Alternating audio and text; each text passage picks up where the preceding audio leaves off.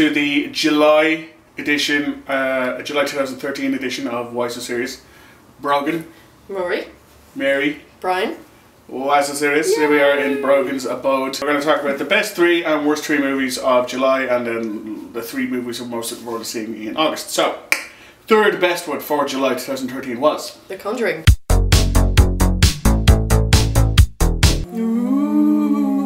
Which I haven't seen, so I'm just gonna, Conjuring is a love letter of sorts to 70s horror movies. It stars Vera Farmiga and Patrick Wilson as a married couple who are also demonologists come exorcists.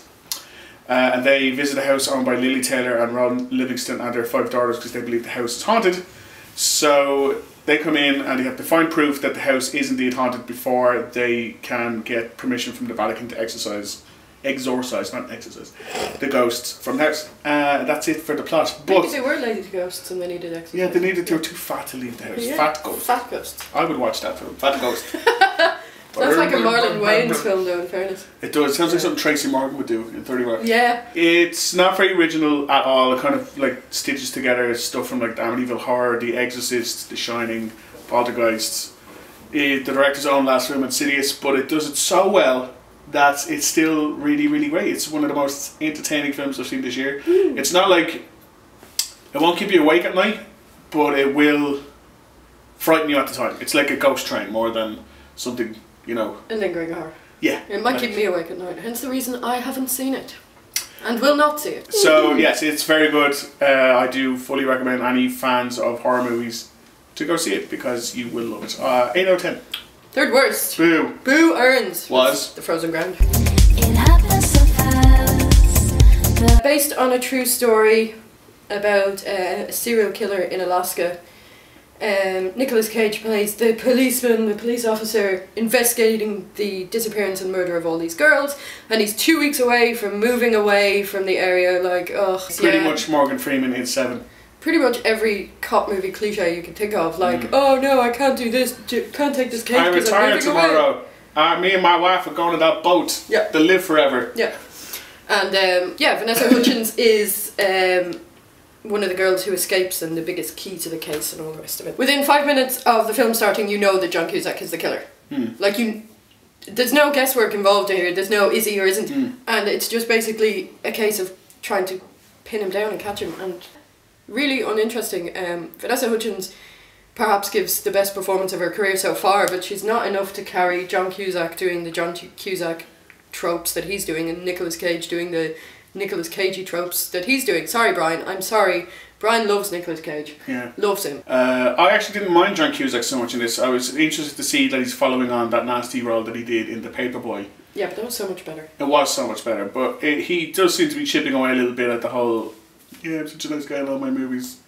They seem to be kind of working his new niche as like a slimy villain. It's working for him. Totally. It's a colour that looks good on him. Yeah. But I do agree it was a bit boring. Yeah, it totally was.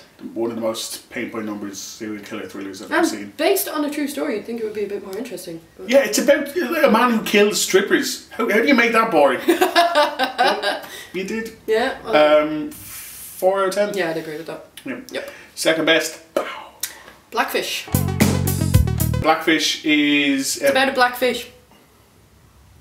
About a black whale, a killer whale, called Tilikum, who may or may not, depending on who you asked, have killed at least 3 people while in captivity. So this is a better serial killer thriller than The Frozen Ground? Yes, it is. Wow. Yes, it is. It goes into some detail about how SeaWorld are defending Tilikum, saying that it was, accidental death or whatever.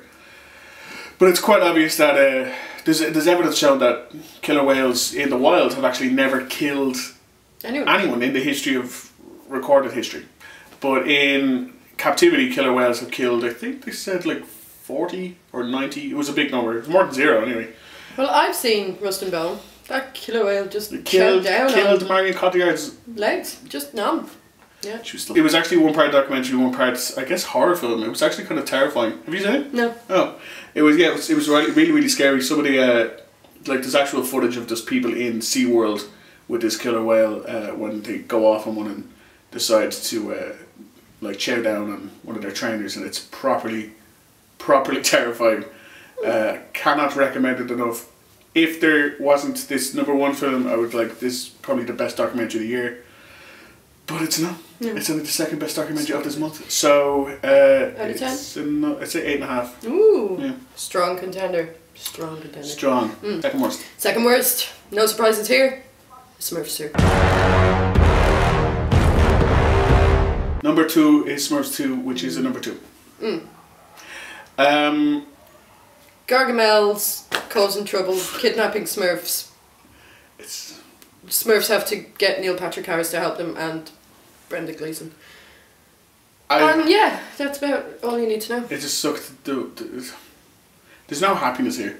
No. There's just if you're 4 years old, you might like it. Yeah.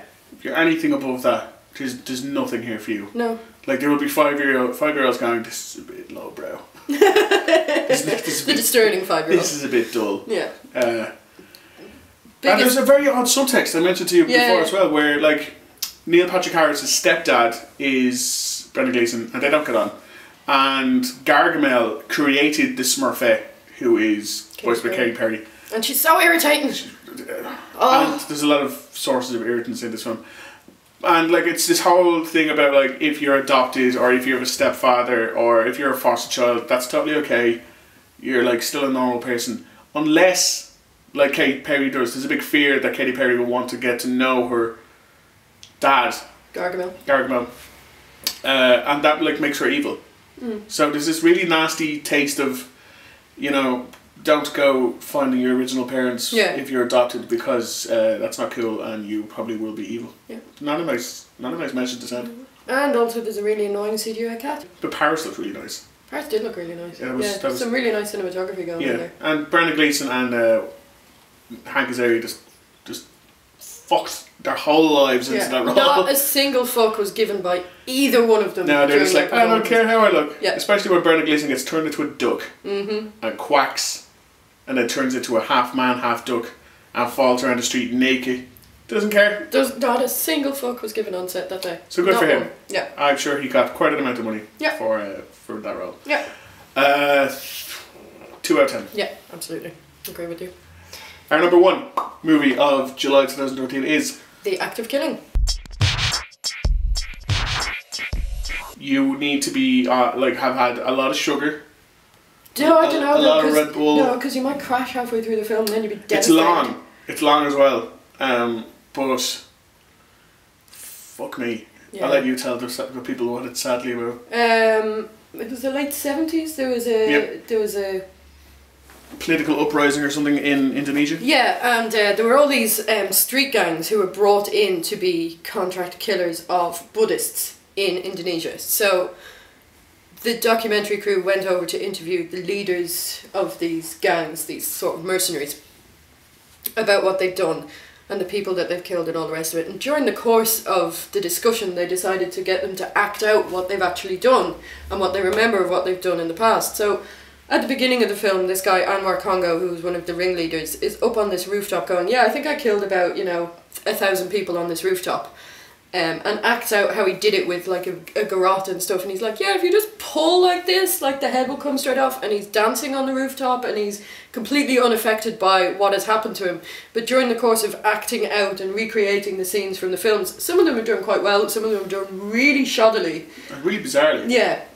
There's a transvestite mermaid shows up at one point. Yeah. For some reason. And dances out of the mouth of a giant paper mache fish. Yep. Yeah. Really weird. And during the course of acting it out, it actually starts to hit them what they've actually done, and 30, 40 years later, whatever it is, it starts to hit them and they start to be affected by what they've done.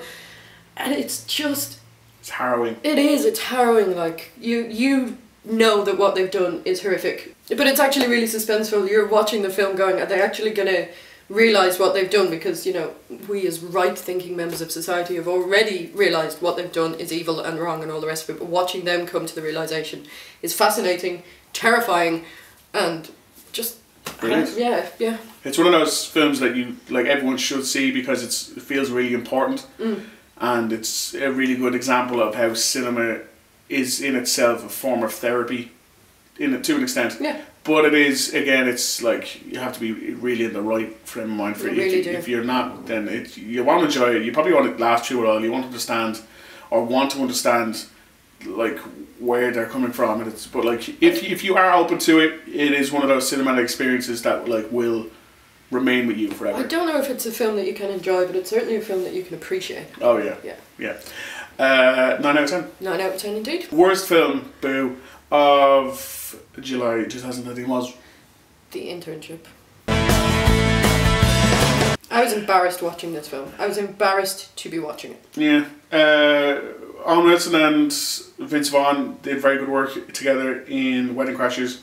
Mm-hmm. And all of that seems to have gone. Basically, you play two 40-ish-year-old men who don't know what the internet is. I'm a stupid old man. I don't know what a Google is. What's a googly? We need to go on the line and find the... Oh, Jesus. So they somehow talk themselves into getting a job or an internship at Google, which will lead to them potentially getting a job at Google. And that's it. It's like pushing 2 hours of all the people don't understand what a computer is. But because they have a better work ethic than these young kids these days who only know how to work online, that means that they're probably better people yeah, than they we can are. understand people because they've been working with We people have, and not in a virtual people world. skills. It's not funny, but It's not funny. Neither of them are funny. It's like the director didn't know when to tell them that they weren't being funny. I think the director just set the camera rolling and went off for lunch for most Ad-lib. of them. Just go. Rose Byrne's completely wasted in a really shockingly sexist role. Shockingly sexist, yeah. And there's a lot of racism going on there, a lot of racial stereotypes going on there. Yep. It's just painful. The most exciting part was when one of them slid down the slide in Google. I was like, oh, that looks I want kind to slide. Yeah, I want to slide. Maybe I can put one in over here. 1 out of 10. Oh, you're being really generous. I'm giving it 0 out of 10. Wow. 0. There is no redeeming feature about this film at all. So a half Yeah. for existing. A half. So that's the best and worst of July 2013. The 3 movies we're most looking forward to seeing in August. Lacey and Matt Damon and Jodie Foster and Shonda Copley in Neil Blomkamp's... Am I saying that right? Yeah. Blomkamp? Something like that, yeah. Next movie after sorry. District 9, it's another big sci-fi action movie with political subtext. Yes. Kick-Ass 2. Sequel to That's Kick-Ass. all you need to know about that, really. Yep. Way back. Basically, it's written by the Dean from Community. Oh my god, what's his name? Jim Rash. Jim Rash. Jim Rash. Who won an Oscar for the script for The Descendants. This is his next film that he has written and... Co-directed? Co-directed? Yeah. Yes. And I'm very excited about it, and that's all you need to know. Great cast. Steve Carell. Yeah. Tony Collette. And that dude that everyone in the world loves, Sam Rockwell. Everyone loves Sam Rockwell. Sam Rockwell. That's August. Also happening in August is the next Why So Serious screening. The previous one went really well. Big thanks to Grant Social for letting us screen it, Cineworld and Ian Howard for prizes, and for all of you for coming. It was great. Galaxy Quest is a great movie. Our next one, we haven't absolutely confirmed the date yet. It'll be the end of August. Possibly the last Wednesday of August, but don't take our word. Keep an eye on our Twitter and Facebook pages to find out what the date is, but in the meantime we can reveal what the film will be. Mary can't do it because it's on the camera. It's Burke. Yay! One of my favourite comedies of all time, I have to say. And something I haven't seen on the telly in years. Yeah, fantastic comedy. Really looking forward to that. So until then, come and join us in the Grand Social. We will confirm the date slightly closer to the time, but come and join us. Have a few drinks with us. Watch the Birdcage. It's going to be a great night. It was going to be a good time. Yeah. Until then, Mary, Brian, Brogen, Rory. Well, that's what it is. Yay! July 2013, darling.